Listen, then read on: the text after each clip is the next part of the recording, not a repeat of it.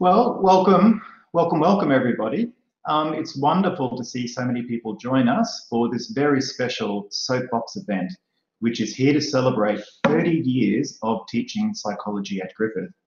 My name is David Newman, and it's been my privilege to be the current head of school for the School of Applied Psychology at Griffith. And I'll be your MC for the Soapbox event, in which we have a range of very special guests who will be giving us their insights about the past, the present, and the future of teaching psychology. Now, our guests span from the one who actually started it all in terms of teaching psychology at Griffith, all the way through to a soon-to-be graduating honours candidate who represents an outstanding example of what the next generation of psychology holds in store. Now, the discussion we will have today promises to be thought-provoking, inspiring, surprising, and dare I say it, remarkable. But before we begin, I would just like to acknowledge acknowledge the traditional custodians on the land in which we gather and pay our respect to elders past and present, and extend that respect to other Aboriginal and Torres Strait Islander people. Now, let me give you a brief overview of the program that we've got for today. We've got 3 guest speakers, and then we'll conclude with a panel discussion. Our first guest speaker is Professor John O'Gorman, who, among other things, he'll be sharing his insights about the emergence of psychology as a discipline at Griffith. He'll be followed by Professor Analise, who's the current Dean Academic of the Health Group and was instrumental in setting up the clinical postgraduate program here at Griffith. Following Analise is Professor Paul Martin, who's former head of school and was crucial in sharpening the focus of our school name and the emphasis of our degrees on applied psychology. We will then finish off with a panel discussion, and on our panel we have a perfect blend of youth and experience and across the full diversity of areas relevant to teaching psychology. So they include Professor Sharon Dawe, Dr. Matt Stainer, Jacinta Hawgood, and Leigh-Chantelle.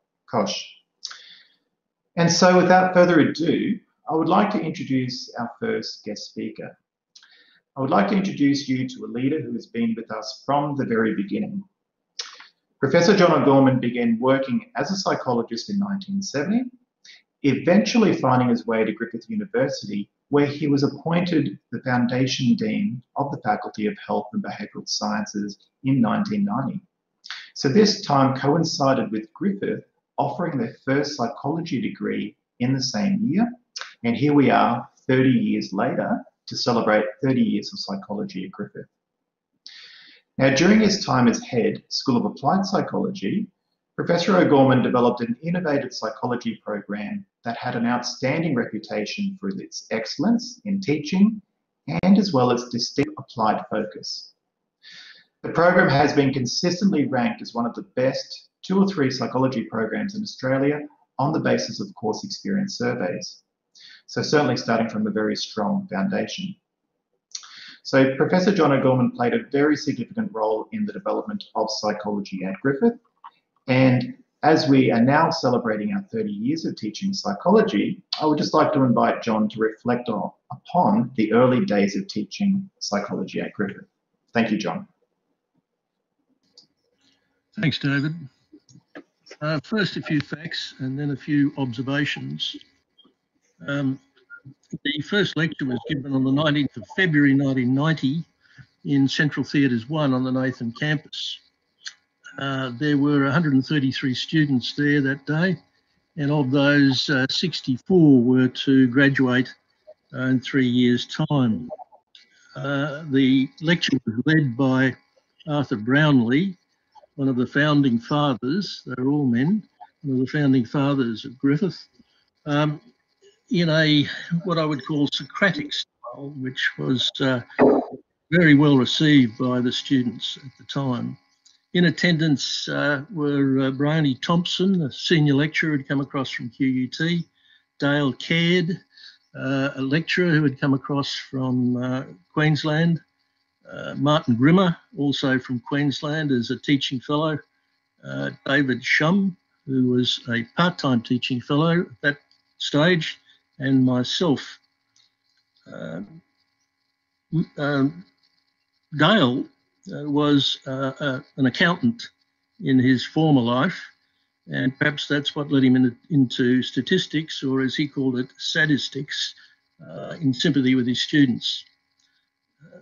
With that sympathetic touch, HRM sent him an invitation to a retirement seminar the day he arrived at Griffith.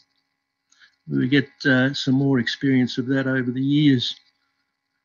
So much for the facts at the beginning. Some observations. Firstly, there were fairly severe time constraints. I arrived just before Christmas. The others arrived at Griffith early in the new year, and we were teaching in February. So we had about 6 to 8 weeks to get ready. From then on, it was pretty helter-skelter, teaching the first year, getting ready for the second year, thinking ahead to accreditation. An honours program had to come online in '93, and then the master's program in '94. So it was very busy times. Talk about building the aircraft while flying it. And the DVC weighed in with a question to us about why we weren't doing more research. As well as those time constraints, there were resource constraints. There was no forward planning for the program, and the best that could be done in the last 3 months of '89 was to build in the Undercroft in the new Asian and International Studies building to put in some offices. We actually got our staff offices the day we began teaching, and we got the doors to those offices the following week. It was also the case that desktop computers were not general issue in those days. An academic staff member could have one if they had the consulting funds to buy one, or they could make out a case justifying the need. So we set up a worthiness subcommittee to examine the case for each of the staff members to have a computer on their desk. Now, I know this begins to sound a bit like that Monty Python skit, The Four Yorkshiremen. If you've seen it, you know that each of the four tries to outdo the other in terms of the miserable and impoverished childhood that they had. One would say, for example, we lived in one room, all 26 brothers and sisters. And another would come in over the top and say, one room, luxury. We lived in shoebox in Middle to Road. So I don't want to try to exaggerate, but it was pretty straitened times. The other observation I would make was the major challenge for us was finding a path between Griffithian orthodoxy and the dictates of the APS. Griffith was an alternative university. It was interdisciplinary. It was problem-oriented, and it was nothing like a conventional university.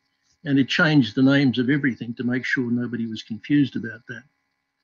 The APS, on the other hand, was very much used to conventional universities, and the sorts of programs that they accredited were very conventional programs. We had to try to find a way to moderate both their demands and the demands of Griffith.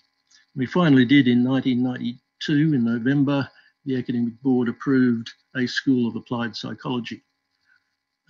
We found we could get our courses accredited if anything that we taught that might be useful to the students was kept without a psychology number. That is, we would have a stream, as it was called, or a major in change agency, and we would have a separate major in psychology, and never the twain shall meet. So we could teach students things that they might be able to use working in organisational and community contexts without it being called psychology.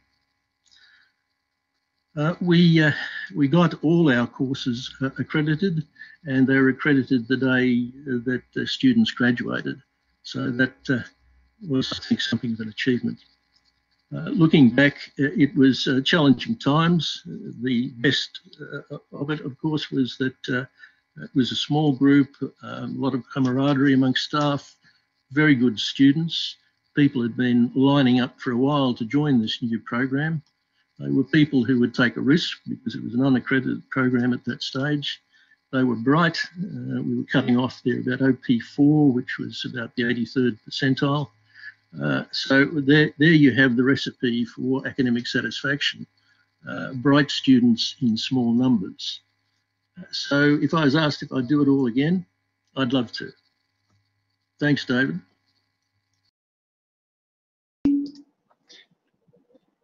Thank you very much for that wonderful insights, John. And it kind of really sounded like the Wild West for a while there as things were getting going. But, we really appreciate that all you guys, really persisted because, after all, this is what we've got now, a fantastic, thriving school and a range of undergraduate and postgraduate programs are the just reward. So thank you for those insights, John.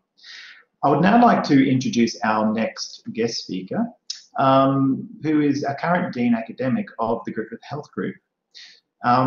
Professor Analise O'Donovan has witnessed our school grow during her time in Griffith, in which she has served in several leadership positions within the school. Professor O'Donovan was the recipient of the Australian Award for University Teaching, which is from the Australian Learning and Teaching Council, and she continues to be highly sought after for her positive contributions to clinical psychology training, including supervision training, as well as her general academic leadership. So it gives me great pleasure to welcome Analise to say a few words. Thank you. Thanks so much, David, and thanks for inviting me. And it's so nice to see you, John. It is like a walk in the past. Just listening to John talk, I probably joined the school a few years after you did. And I remember at my interview, one of the questions were, what experience did I have with administration? I remember the time thinking, what does he mean, administration? And of course, now if you're an academic, it's your life. So how times have changed. So it was an amazing history and was Back to the Future, Nathan, then on to Mount Gravatt. And as some of you might know, now the plan is to move psychology from Mount Gravatt back to Nathan. So everything comes around. So I just want to say a few words, first of all, to the alumni and current students, because this is for you.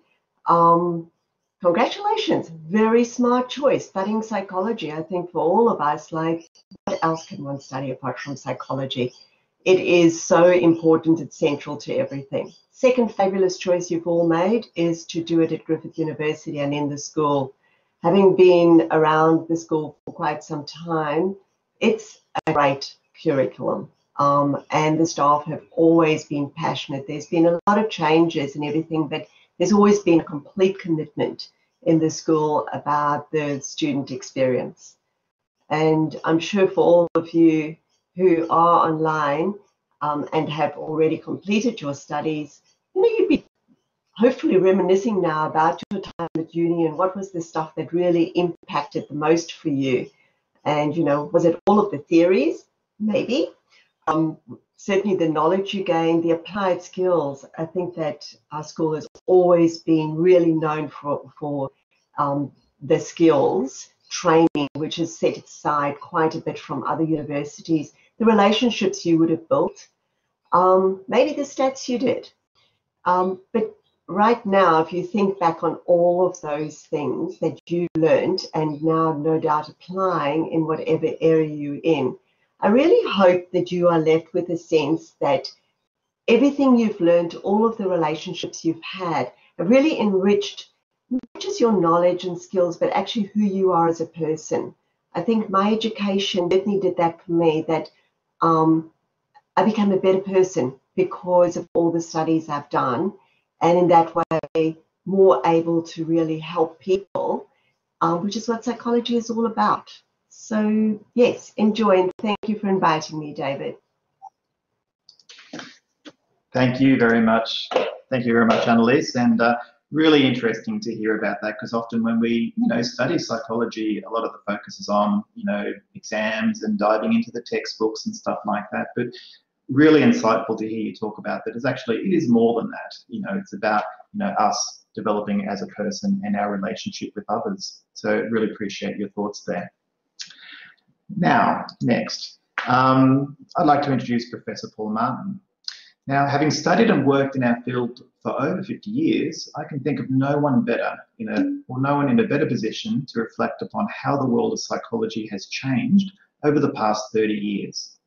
Having trained at the University of Oxford before migrating to Australia and then teaching and conducting his research in a range of top-tier universities and eventually becoming the head of school for psychology at Griffith University, Professor Paul Martin is in a position to give us some rich insights into our past. And more generally, Paul has watched the discipline of psychology grow while holding a number of senior leadership positions, such as in the Australian Behaviour Modification Association, the Australian Psychological Society, and has been awarded with the Medal of the Order of Australia for his service to medicine in the field of psychology. So please join me in welcoming Professor Paul Martin to reflect upon applied psychology and how he has seen this area develop and what is in store for the future. Thanks, Paul.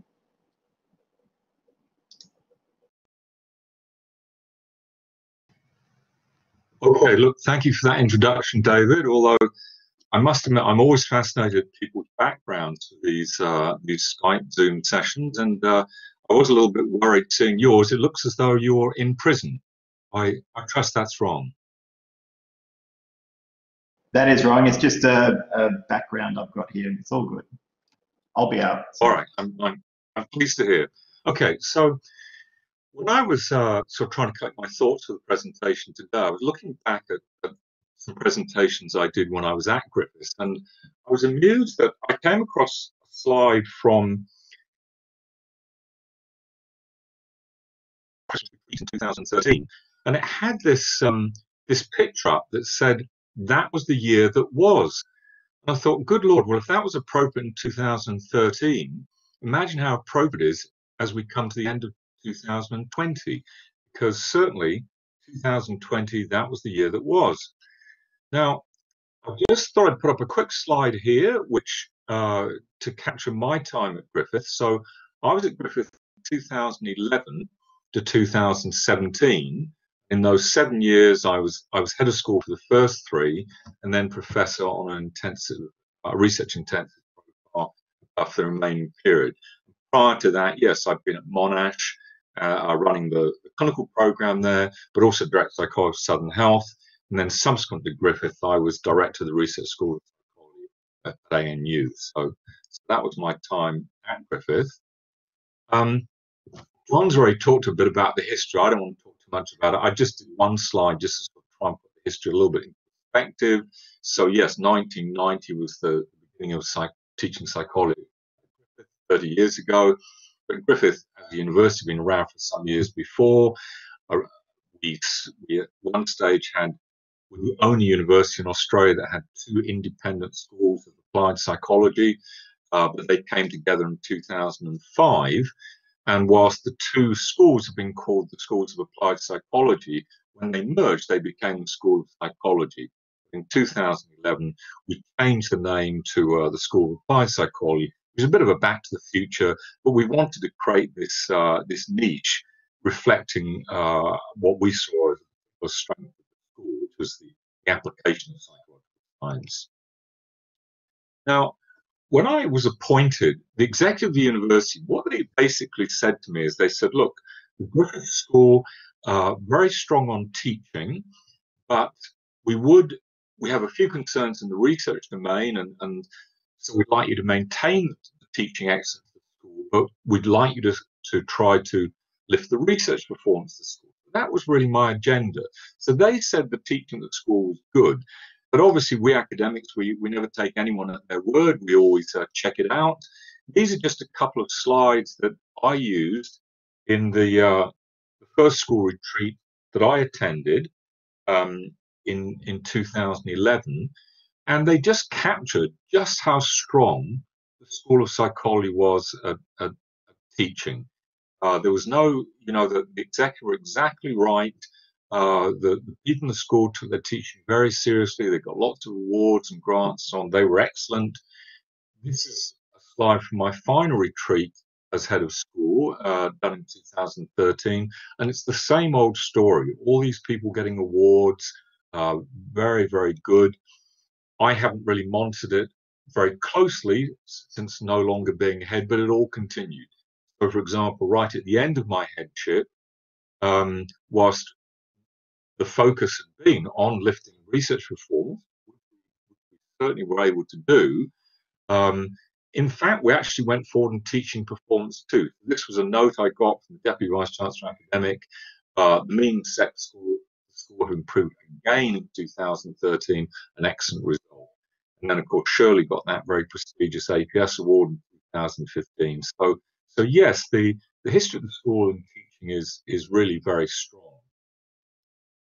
I then want to try to move on to what I see as the really big challenges that the School of Psychology Griffith faces, and all schools in Australia face at the moment.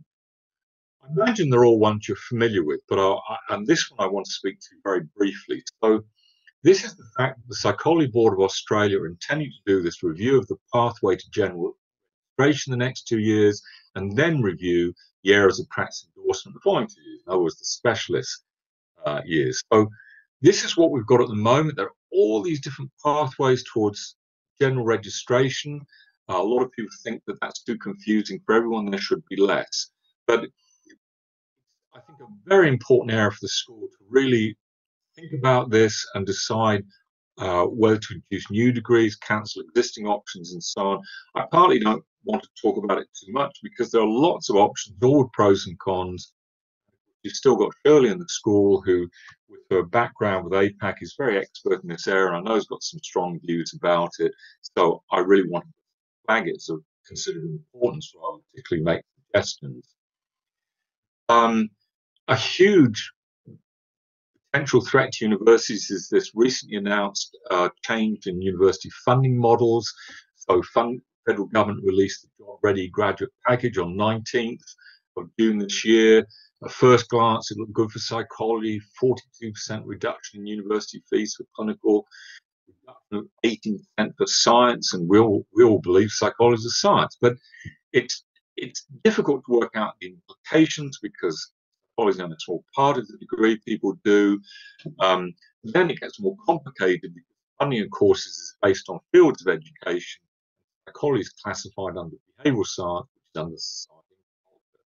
So this all looks a bit of a worry, but it's not very clear. We have had a number of groups lobbying for how psychology fits in the system.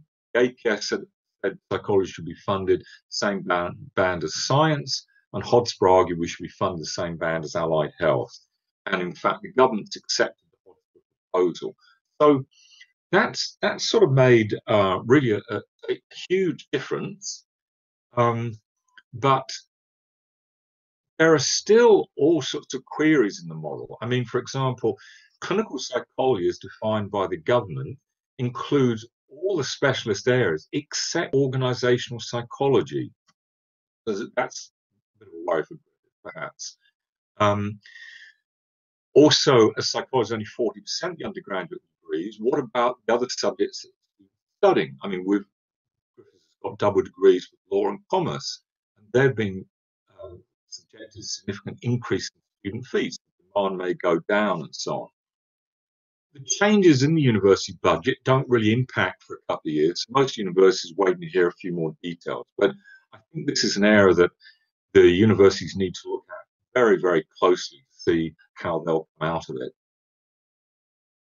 Now, then there's all the COVID-19 driven changes. Very recently we saw that modelling by the Mitchell Institute of Victoria University predicted a 50% drop in Australia's international student numbers by mid-2021. So that's obviously a huge problem, more so for some universities than others. I've mentioned in my second dot point that when University of Melbourne looked at how much at risk different universities were from the fee losses, Griffith was in the low risk category. I And there, the other 6 Queensland universities, a couple of others are also low risk, UQ, QUT, and so on are medium. Queensland's actually high risk. What about some of the other COVID-19 things? Well, Dr. Ruth Vine sees COVID as an opportunity for reform. Psychologists can now see clients via telehealth. This obviously has implications for teaching because we now need to prepare our students for working with all these telehealth platforms. Good news is it looks like there'll be a need for more psychologists as a result of COVID-19 situation. Another implication, a lot of people worked at home during the COVID pandemic. And it's suggested that won't entirely reverse. I think that means more university staff and students will spend more time working at home, which I generally think is a good thing. But given that I do research on social support, and I'm currently trying to get funding for a research centre for decreasing loneliness, increasing social support, I would simply point out there are issues with people spending more time working at home. There's also likely to be an increase in blended learning. I can't resist throwing in here that I've always had this hobby horse for many years that I think there's a tremendous opportunity which has never been exploited, developing like education modules where the idea is each of the topics, whether covered in lectures or workshops, will actually be covered by leading experts in the field. I'd like to see universities come together on that basis. So all the lectures you get in the course are not all from one university, they're from the leading experts across a number of universities. Final suggestion with respect to teaching, I just mentioned this very, very briefly. Student feedback, it first began, I don't know, been about the 80s, 90s, certainly well after I finished as a student. I think it's been responsible for enormous improvement in teaching. It doesn't all, I personally think it's all got to be carried away now, where there's a danger that lecturers are more worried about getting good ratings and good experiences. It takes away this idea that the learning environment is an interactive one, not the lecturer performing and the students evaluating. So I'm running out of time, so let me say, so in summary, I think the 3 big challenges are the review of the pathways, the changes to the funding model, COVID-driven changes like loss of student numbers. I don't think there are any easy solutions, but there are opportunities. And just a couple of general comments, I do think there's a need to be really strategic, flexible, and creative, and proactive rather than reactive. And I say that because academics are extraordinarily intelligent, but they can be a bit conservative. This isn't the time for being conservative, it's the time for being minimal, whatever you want to call it. The solutions might vary from relatively subtle changes like morphing organizational psychology and something else like applied psychology or health, maybe setting up articulation programs for international students. At ANU, we had a program with Southwest University in China that brought $2 million into the university every year, including $1 million into the school budget. Frankly, the amount of time we had to put into it was very, very little. So, as stated at the beginning, that was the year that was. And I just wanted to mention, originally I was supposed to talk about my research. My main area of research is headache and migraine. And the main thing that I've been focused on in recent years is the triggers of headache and migraine, particularly how they acquire the capacity to precipitate headaches, how that capacity can be extinguished. So that, for example, the standard advice to individuals suffering from migraine has always been the best way to prevent an attack is to avoid the triggers. But I've developed a model that says actually you may become a chronic headache sufferer because you keep trying to avoid, and avoidance leads to sensitization or tolerance. My form of trigger management involves reverse exposure to some triggers with the goal of sensitization. I just thought I'd throw that in case anyone in the panel discussion would want to discuss headache migraine. Okay, thanks, David. Thank you very much, Paul, for those insights. I think one thing that really struck me from your talk was when you looked at those 3 challenges, it really shows that psychology as a discipline and the way we teach psychology doesn't exist in a vacuum. We are influenced by outside forces whether it's the government and funding, whether it's the COVID-19 situation, whether it's accreditation, or whatever it may be, you know, there's always going to be these outside players that we need to be responsive to and can influence what we do. But I guess at the end of the day, we just need to hold firm in terms of the way we want to teach and the way we want to work with students in terms of that learning experience. So thank you very much for your insight on those things. And I think this is a perfect sort of segue through to our panel discussion, where we're going to be looking at some of those more specific issues around the teaching of psychology. So I'd just like to first introduce our four panel guests. The first one is Dr. Matt Stainer. And Dr. Matt Stainer is a cognitive psychologist and lecturer here in the School of Applied Psychology. So as an expert in cognitive psychology and methodologies such as eye tracking, Matt's research has a particular focus on applying this method to a broad set of applied domains. So Matt is very passionate about learning and about how new technologies can be used to assist delivery. Jacinta Hawgood also joins us on the panel today. Jacinta has worked with our research institute, so that's the Australian Institute of Suicide Research and Prevention, since the year 2000. And she's developed, delivered, and evaluated suicide prevention training for the suicide prevention sector in Australia. Jacinta is also the program director for the Graduate Certificate in Suicidology, as well as the Master of Suicidology programs.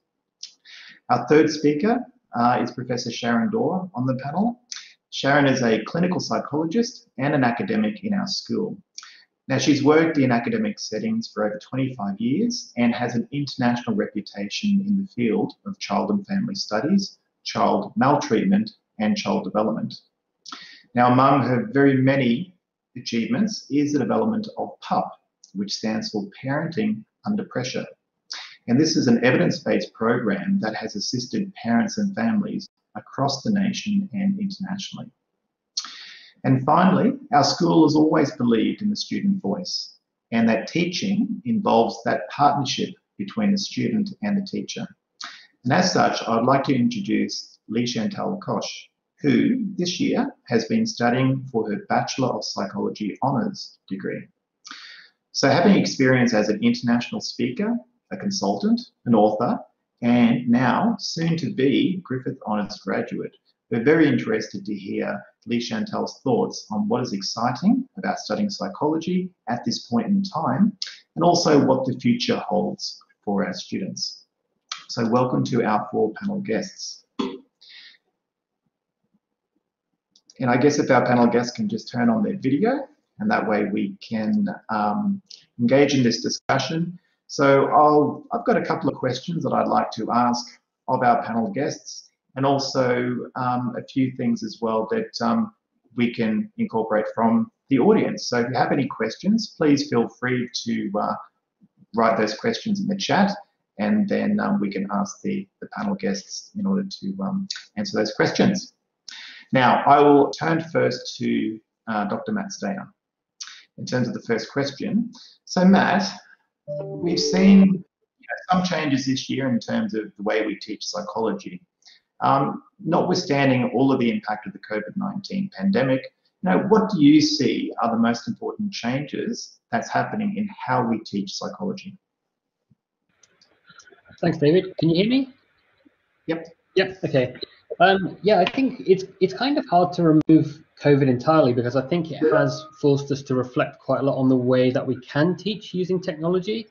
And certainly this year we've had a lot of things forced upon us. Some of them have gone very well, other things have been a bit more challenging. So I think certainly the future will be looking at integrating technology both probably in the way we teach and also what we teach. Griffith has made its stance very clear on its interest in tackling some of the big issues in society with their beacons and spotlights, for example, that they're funding. So, in psychology, I think we've got lots of issues that are relatively modern to do with the way that we interact with technology and the way we engage with technology. Paul was discussing earlier telehealth, and we have some research experts here as well, and I know that's being integrated into our teaching as a different way of working with people, and that probably was coming but has been pushed on by COVID. And things like cyberbullying, the way that people interact with each other online. It doesn't really seem like Melania Trump has been able to fix it in the last 4 years, so it's still an issue that's going to be something we're going to need to think about training our undergraduates to think about. So I think probably there are new challenges coming up that we're going to need to be thinking about. Yeah. I might just sort of interrupt you there in terms of the technology that's really emerging as a dominant theme here. I might just bring in Jacinta. So Jacinta, you have developed the STARS program, which is the suicide risk assessment tool. And that was a tool where it's involving teaching people how to use STARS.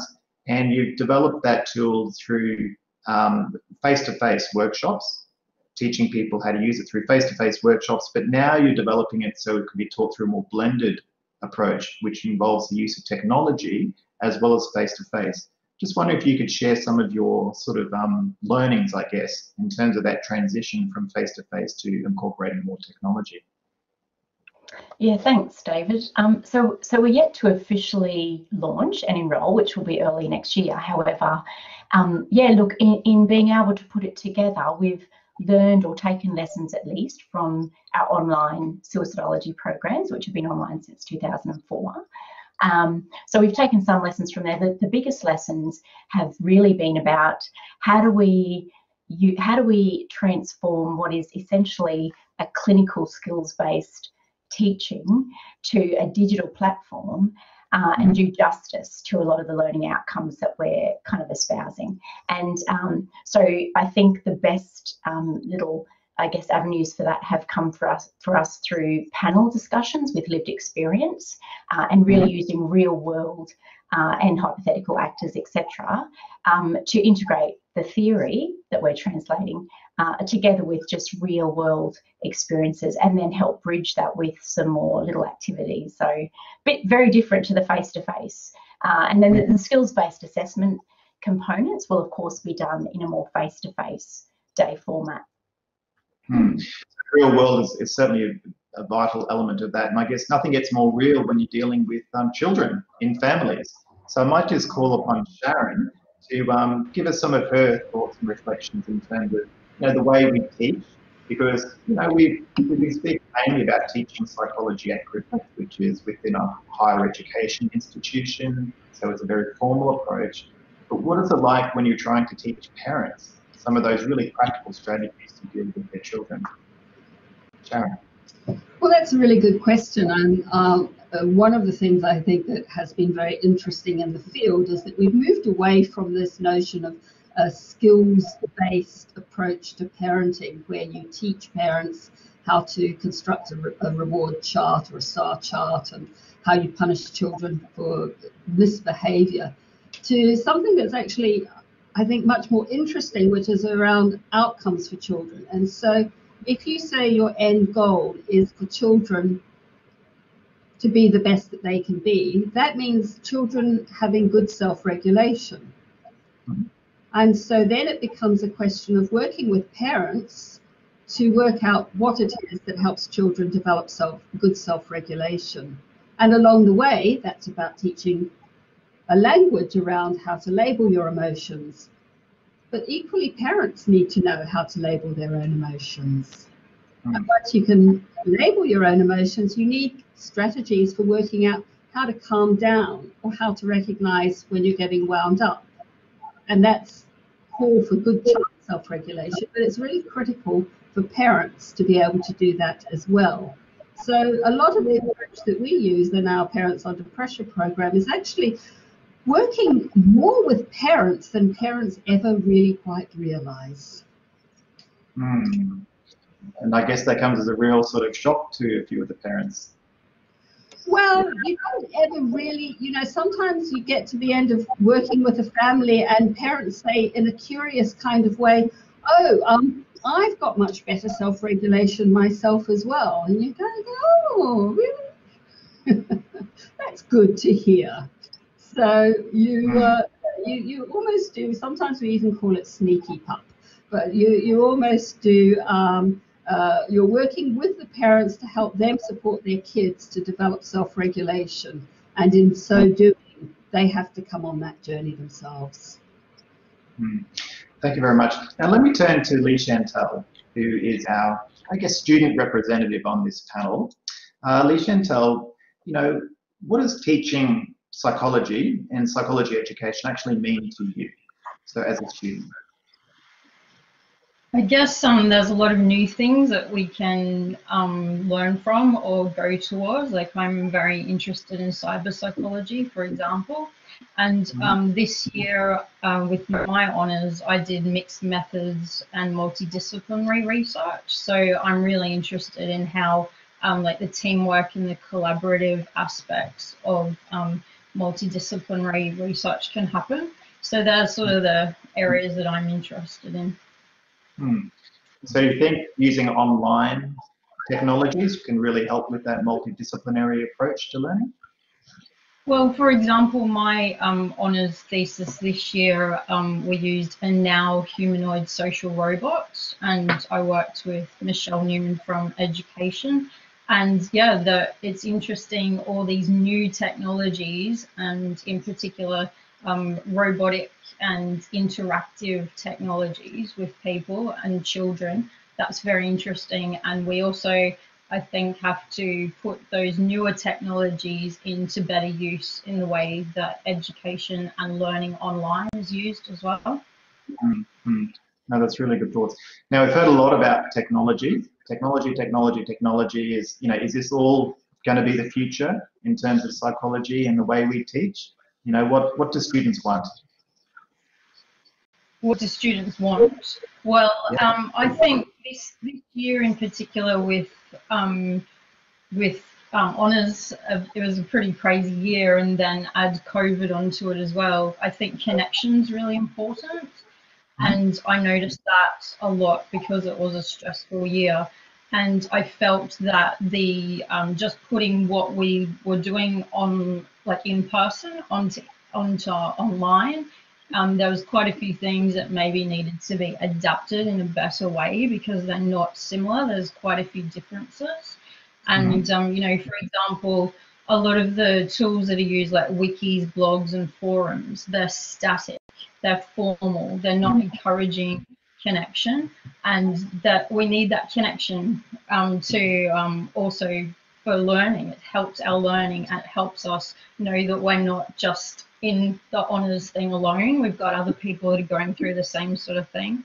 So yeah, I think more interactive, collaborative and participatory aspects to online teaching is really necessary.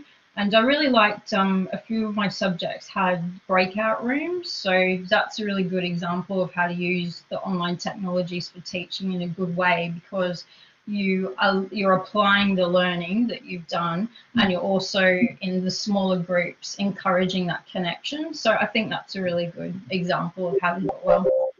Yeah, breakout room. Now, Matt, what other ways in which can we have increased connection amongst students, but also amongst the teacher and the student? So how can we increase that aspect of connection, particularly in the current approaches for teaching psychology? Yeah, look, I think there seems to be a lot of support for these kind of blended mode deliveries, and I think, you know, it is important to make sure that the benefits that can be achieved of having things online don't lose those sense of connection, because I think, you know, that is one of the reasons that students enjoy their time. Certainly for me at university, I got a lot out of it, and also that sense that you are not that you're not alone, and that sometimes the things that take a little bit longer to sort of get your head around are things that everyone is feeling as well. Certainly this year in the statistics courses, for example, we had our past sessions, and I think they were an opportunity, albeit still online, an opportunity for students to be able to at least engage with each other in a different sense. And I think that is something that just has to be maintained, because we don't want to create these siloed students who are all, you know, by themselves online. You know, it's great that we can offer greater flexibility by having people Zoom in or join collaborators and things, but I think it's important to make sure whatever happens, we do not lose those senses of connection, because you know, doing a degree would be a very lonely place if we lose that. Definitely.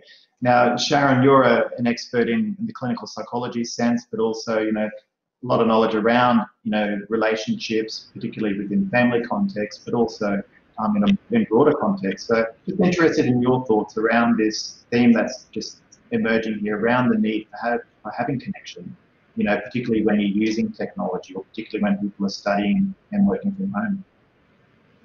It's an enormous challenge. I'm not saying anything that anybody doesn't already know or have experienced. And I think certainly in the work that we've been doing, trying to help people understand how to use some of the technology has been a really major challenge. And many of the families that we work with, and even the agencies we work with, don't have the infrastructure for accessing technology. So even before we start talking about how do you remain connected, we actually have a really significant problem around accessing just the rudimentary IT. And then having gone beyond that, there is something really both challenging but also kind of interestingly helpful about the distance of technology. There's something about the anonymity of turning your camera off that poses huge challenges for us when we're teaching students and we're talking to a blank screen, for us when we're in meetings and cameras are off. Interestingly, David, there's also, I've had experiences where I actually feel like people have disclosed almost a little bit more with their camera off. There's something about the anonymity of it, almost a little bit like a telephone helpline. So, you know, I think we've got challenges around engagement, but I'm not entirely sure that it's all bad news. And that somewhere in the complexity of maintaining connectedness and supporting people emotionally, there are times when it's actually kind of almost therapeutic to say it's okay to turn the camera off. So. That's really interesting. You also hear sometimes about, you know, the stranger on the plane type of situation where you'll have someone next to you and they'll tell you the whole life story because they're not going to see you ever again. So, yeah. I might just ask Jacinta, because Jacinta, you as Program Director for the Master of Suicidology programs, that is a highly regarded program which is an online program. So it's taught, you know, through an online modality. So I guess through that program, all the work you've been doing to develop it, you've actually, you know, solved, I guess, a lot of these problems in terms of connecting with students and students working together. So have you found any strategy or strategies in particular that you've found really useful in this regard? Well, I think Sharon makes a good point. We have found, since enhancing even more so some of the online connection with students through COVID, that when people can chat and put their little messages in chat, etc., they'll disclose more. A lot of this probably has to do with the fact that 50% of our students have lived experience of suicide, no matter what profession they're from. So it does allow that kind of level of anonymity.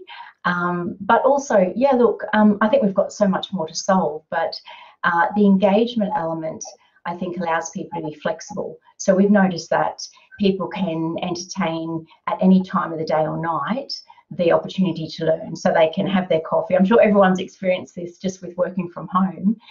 They can, you know, do their washing, have coffee, etc. They can achieve learning. And then there's set times when they can engage with their peers. So that's always the feedback that we get.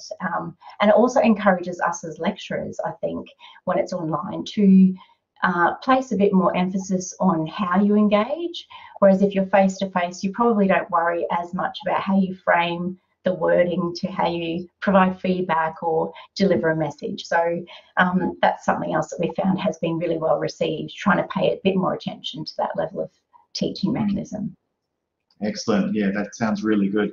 Now, I'm aware of time, and I just do want to focus on one other aspect in relation to teaching. And Leigh-Chantelle, I'll ask you first of all. Research. So research is very important in psychology. It's an evidence-based practice. You've completed an honours degree where you did a research project, and you're looking to begin your PhD in psychology. Now, can I just ask you, what role does sort of research have in terms of learning about psychology as a discipline? Research, I guess, for me, I found it really interesting to actually be more hands-on this year. So maybe in the past it was a bit more abstract. So I definitely found that the research element of doing it and working out some of the things myself, like I'd never done in-person data collection, never coded the videos before. So working out how to do those things with you know, the stuff that you'd learned previously with stats. You know, stats is definitely not my forte, so that was quite a challenge for me. But yeah, I felt that it was when I was learning more, and okay, I don't necessarily understand this, or I need to do more about this. Learning that and applying those things myself on my own sort of project was really important. And I also think, like I mentioned at the beginning with the multidisciplinary aspect, I love the teamwork aspect and learning from other disciplines and other people's opinions. So, for example, education comes from a totally different mindset than psychology does. They do things in a different way, from how they analyze things to the subject pool to the write-up. So that was really interesting to learn. Okay, so that's what they do and this is what we do. So how do you merge those two together, or what sort of wins over? Or and yeah, that's really important to me. I think it's really important to work with other disciplines to learn more and to just evolve psychology more. And in particular, when we're getting into the newer areas like cyber psychology, that's, you know, working psychology and ICT. So, and there's all these other elements and all these other disciplines that can come in. So I think that's really important with research going forward. You mentioned statistics, and that's sort of something which, you know, is obviously an important aspect of research. But I was interested to hear when you mentioned about, you know, you really got to get hands-on in terms of, you know, immersing yourself, doing the statistics, collecting the data, interpreting the data. You know, it's such a rich learning experience. So I think that's really, really insightful. And I'll just turn to Matt now, because Matt is one of the staff in our school who teaches a lot of statistics, first year level and second year level, at postgraduate level. So you've got a lot of experience, Matt, in terms of, you know, how to teach statistics successfully and how people learn statistics successfully. So what do you think, you know, the future has in store in terms of the way we might learn about, you know, research and methodologies in statistics? Yeah, I think so much of our information now comes from various sources of various credibility that there's just an important in the ability to interpret what we're being told. You know, there's all these little echo chambers online. You can go and find evidence for whatever you want. So I think really a lot of the skills that we're teaching in statistics are so general and probably generally very employable skills for our undergraduates. And to be able to go and, you know, not just do research, but also to be able to make sense of all of the information that you are given, and whether or not it's good information, whether or not it's been done well, whether or not there are problems with methodologies and things. So I think, you know, beyond the idea of going and being a researcher in the end, if you're going to go and be a clinician, you should be able to read a paper and understand whether or not it's telling you good things for how you're going to inform your own practice. But just generally, if you can, you know, if someone's telling you something, you should be able to at least be able to be critical of it and be able to look at it with a critical eye and a fair eye as well. And I think that's probably something that we can broadly teach, not just in statistics, but across all of the different subjects we teach. And like what Leigh-Chantelle was mentioning as well, in terms of interdisciplinary practice as well. So being understanding, being respectful of different disciplines and the way they might approach the problem is also an important part of that too. Yeah, I mean, I think we're all sort of becoming more and more connected, and psychology plays a role in so many different areas. I know that, you know, further up through the degree, we do a lot of opportunities for people to go and work in different areas and see how your skills translate. And I think a lot of those lateral thinking skills about, well, you know, I'm learning about this, but how can I apply it in different ways, are going to be very useful for our graduates going forward as well, to make them more employable in the workplace, and also to realize job opportunities they may not think about otherwise. Some really good points there. Now, Sharon, if I just could turn to you now.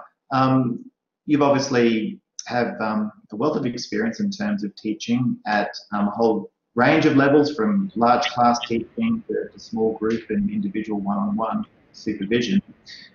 Do you think there are any sort of real kernels of vital, advice, I guess, you could give in terms of the way we might either teach or the way we might learn about psychology? Forget all this technology and all that kind of stuff. What sort of, if we boil it down to the bare bones, what's your advice on how we should approach things? Cool. I think it's about theory, really. It's about having an understanding of what the theoretical model is and being able to really clearly articulate the various connections between your theoretical models. And I think the more that we can do that in psychology, the more we can draw on multi-method approaches. So if we were wanting to know, for example, what does having a sensitive mum or dad help children's emotion regulation, we are already articulating a theoretical model, a relationship between parental sensitivity and child emotion regulation. And in so doing, we can then draw from a whole range of different approaches. We can videotape and code. We can put little heart rate monitors on children to have a look at their heart rate variability. So I think having a really good understanding of the theoretical model then allows us to be enormously creative with the way in which we can test hypotheses that are generated. No, that's really good. And theories, I guess, are also general. So it allows you to apply that theory in a range of areas rather than being tied to a specific sort of context as well. Now, I want Leigh-Chantelle to have the final word in our panel discussion here. So Leigh-Chantelle, Sharon mentioned theory as very important in terms of learning psychology and the way we might teach psychology. Just interested in your thoughts about that, or whether you have anything to add, or maybe another thing that you might suggest. With the theory, I definitely agree with that, and it's just, I guess, finding which theory fits sometimes. So because I was doing this year, human-robot interaction was the theory, and then specifically for child-human-robot interaction. But because it's a very, very new area, there's a lot of stuff that is maybe not to the level that we would have it in psychology in regards to the research output and what you can, draw from the conclusions. So that, it's very interesting to work out what is really usable or what's not in regards to research, which is based on the theory. But I'd also like to say, David, there's some challenges that with the online stuff, and I think that comes down to, I don't know if it's necessary personality or confidence that people have. So, for example, with the online stuff, I've noticed, there's self-regulated learning. Like, do people think you can actually learn online is one, and people self-effective with technology. Like, if they don't have confidence in the technology, it's going to be hard for them to learn in that way. And there's always going to be accessibility issues, distraction and privacy issues as well. So I think it's really important to have clear understandings of what is expected from each person involved, and to have clear boundaries to separate your personal and your professional. And I think they would help going forward with the next 30 years of teaching psychology. And I think that's really good. Our panel discussion, and it years of teaching psychology at Griffith. So at this point, I just would like to thank all of our guest speakers that spoke today for our session, from John O'Gorman, Annalise O'Donovan, Paul Martin, and our 4 panel speakers as well.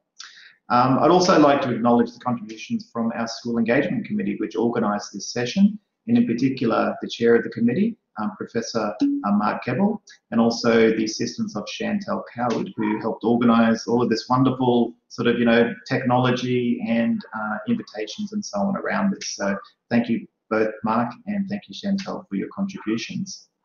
And with that, I think we will end the session here. And I'd just like to thank everyone for coming along and for contributing to the discussion today. And I hope you found it an interesting discussion, and also some thought-provoking things for the future as well. Thank you.